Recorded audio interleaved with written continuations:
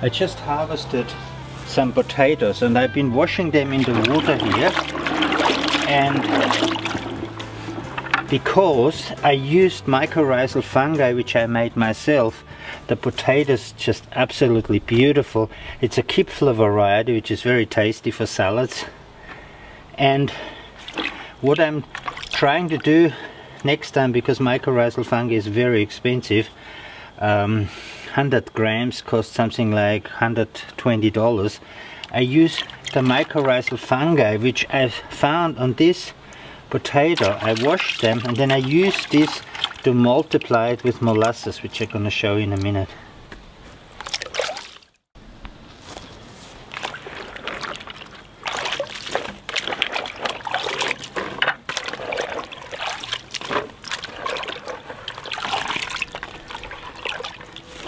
You see, that's quite a lot of potato.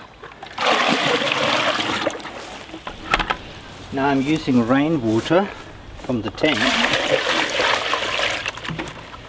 and molasses mixed with water.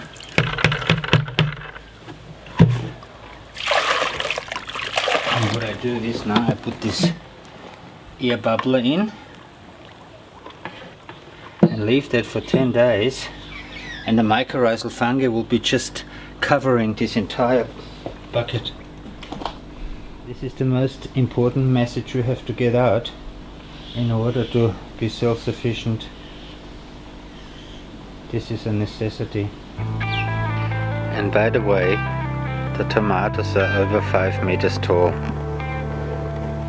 And it works on the herb garden as well. Mycorrhizal fungi just bubbling away happily, multiplying.